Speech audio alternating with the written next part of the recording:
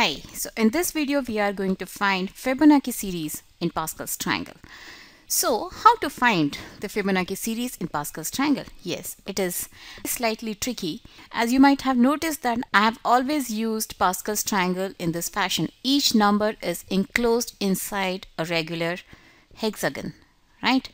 The shape of hexagon is very useful while finding the Fibonacci series in Pascal's triangle. What I am going to do is I am going to draw lines along with the sides of these hexagon. I am going to draw a line like this, right? Like this, and like this, and this. If you notice, I am drawing lines which are coinciding on the top left side of the hexagon, right? These lines are going to help us in finding the Fibonacci series. But what is the Fibonacci series? Let's first note down the Fibonacci series. In Fibonacci series, first term is 1, second term is also 1, and the third term onwards, every term is actually the sum of its previous two terms. So if I want to find the third term will be the sum of first and second term, that is 1 plus 1 is equal to 2, right? And fourth term will be the sum of second and third term, so 2 plus 1, 3. And the fifth term will be 3 plus 2, 5. And sixth term will be 3 plus 5, 8. And then we will have 8 plus 5, 13. And then we will have 13 plus 8, 21. And then we will have 21 plus 13, that is 34, and this will continue, right? So this is the Fibonacci series. And how do we find the series? With the help of these lines which we have drawn. How we have drawn these lines? All these lines are coinciding with the top left edge of a regular hexagon. So if this is the regular hexagon,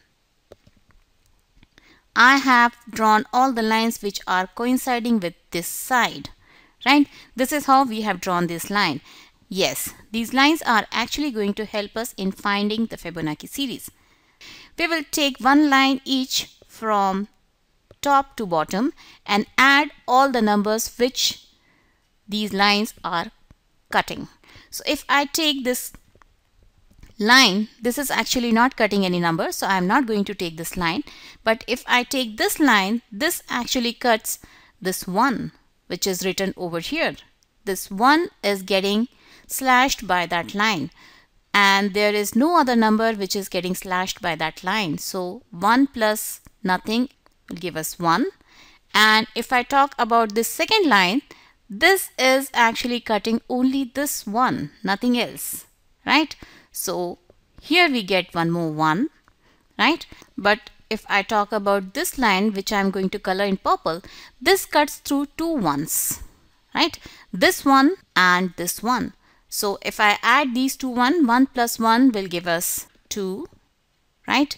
And if I talk about this line, this is actually going through this 2 and 1, right? So 2 plus 1 will give us 3. And if I talk about this line, this is going through 1, 3 and 1. So 1 plus 3 is 4, plus 1 gives us 5. And if I talk about this line, this goes through 1, 4 and 3. 1 plus 4 is 5, plus 3 gives us 8, right? Similarly, this line goes through 1, 5, 6 and 1. 1 plus 5 is 6, plus 6 is 12, plus 1 is 13. And if I talk about this last line, this one, this is going through this 1, 6, 10 and 4.